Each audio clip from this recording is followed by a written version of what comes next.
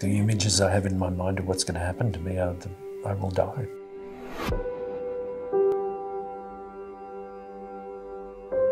I didn't quite cope with it at first.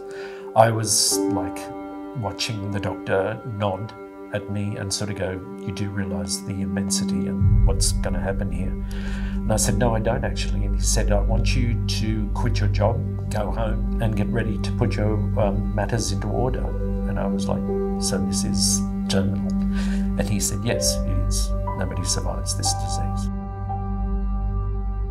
When I started looking online and understanding what I was in for, the scale of it really rocked my world. I felt I was powerless. Can you get me up from here? Yep, sure thing.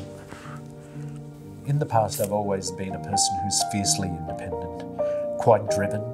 My life has been affected by the illness in many, many ways. Daily, sometimes things are robbed of you, know.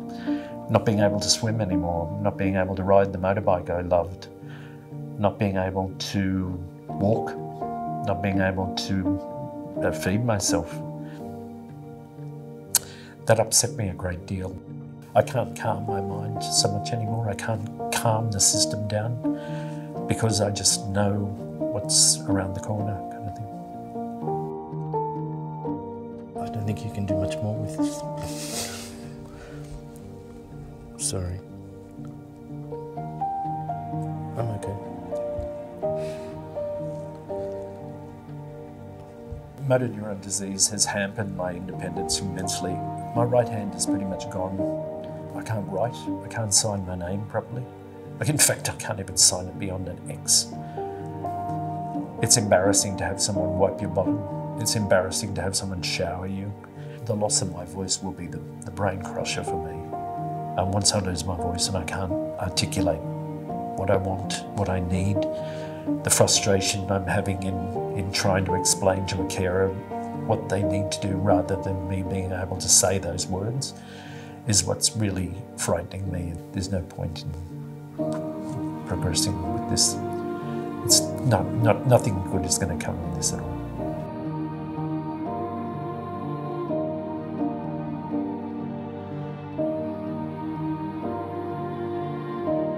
If I don't access voluntary assisted dying, I imagine that the disease will next move into my throat and shut down my capacity to be able to speak. So I'll no longer be able to express my desires, my wishes, and that will send me probably quite mad, to be honest. I can't see how I will maintain a stable mind.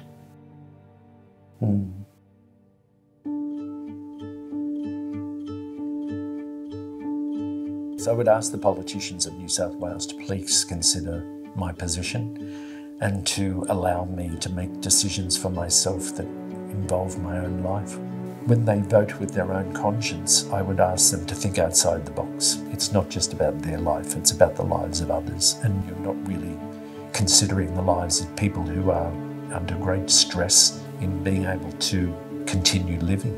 If New South Wales does get the law passed, I would certainly be one at the head of the queue. But I think it also will give me some sort of consolation in terms of knowing that it's there if I need it. I don't get too upset. I have put all my demons to rest. I feel quite strong in facing this. My family and friends have all supported me. I want to be able to do this on my own terms. It's not about them, it's about us. Surely they can understand that people should have the right to be able to make a choice.